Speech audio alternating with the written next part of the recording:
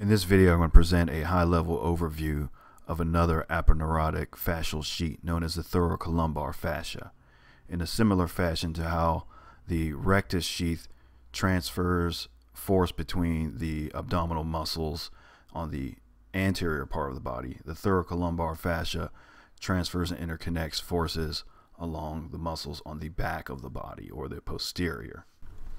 I'm not a doctor, strength coach, or physical therapist, but I provide references at the end for you to check out yourself.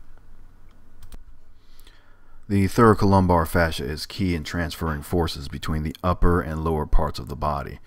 If we look at the diagram here, we see that the latissimus dorsi, the gluteus maximus, and the trapezius muscles all connect to the thoracolumbar fascia. And if you watch the muscle fibers, you'll see a continuity between the gluteus maximus going up at a diagonal into the contralateral latissimus dorsi on both sides.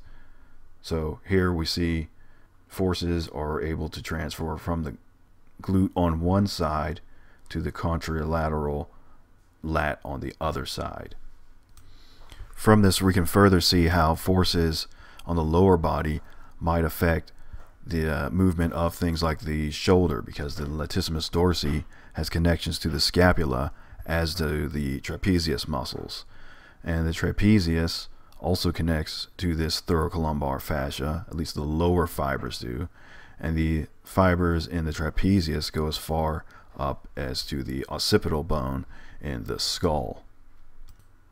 We also see here the serratus posterior inferior, which acts as an antagonist to the serratus anterior in pulling the rib cage open, is also connected into this thoracolumbar fascia, but on a layer deep to the lats. And then finally, we see how the rectus sheath is tensionally coupled into the thoracolumbar fascia via the oblique muscles and the transversus abdominis, both the external oblique and internal oblique, and the deep muscle, the transversus abdominis, all connect between the rectus sheath on the anterior body and the thoracolumbar fascia on the posterior of the body.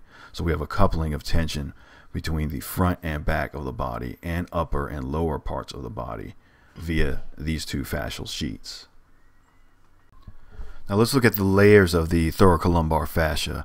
The muscles I mentioned below, the lats, the serratus posterior inferior, external obliques, and trapezius, all make up the superficial layer or posterior layer of the thoracolumbar fascia. The internal obliques, transverse abdominis, and then going further deep to the deep muscles of the back, the erector spinae, the quadratus lumborum, and the psoas muscles, those all make up and connect to the anterior layer or deep layer of the thoracolumbar fascia. Now the diagram showing right now is the three-layer model of the thoracolumbar fascia. There's also a two-layer model which lumps some of the layers together. The middle layer becomes part of the posterior layer of the thoracolumbar fascia. An interesting pattern here is that when we look at the superficial layer, the muscle fibers attached to the thoracolumbar fascia travel in an oblique fashion diagonally through the body, and also going transversely, moving to the anterior from back to front of the body. The deep layers follow a more longitudinal pattern, going vertically up and down the spine. So the erector spinae going from the sacrum all the way up to the occipital bone, the psoas going from the spine down to the femur, and then the quadratus lumborum going from the spine to the pelvis. As we analyze the movements in internal martial arts training methods, we'll soon see that the movement patterns will mimic and take advantage of these patterns in the muscle and fascial directions. So we'll see diagonal movements to take advantage of the contralateral connection between the shoulder and hip, and also longitudinally across the sacrum and skull.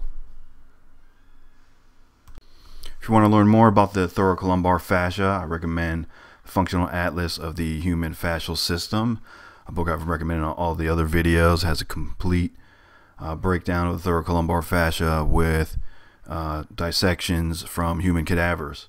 And another free source on the internet, there's an article, Thoracolumbar Fascia, Anatomy, Function, and Clinical Considerations from the Journal of Anatomy, that also has images of the thoracolumbar fascia and a very detailed breakdown of all the connections and layers within it. So check those out if you want to learn more.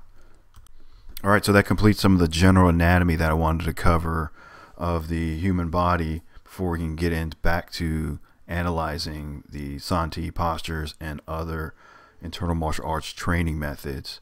And these will be necessary to really understand and comprehend everything that's involved and is being exercised in these training methods. So like, share, subscribe, follow.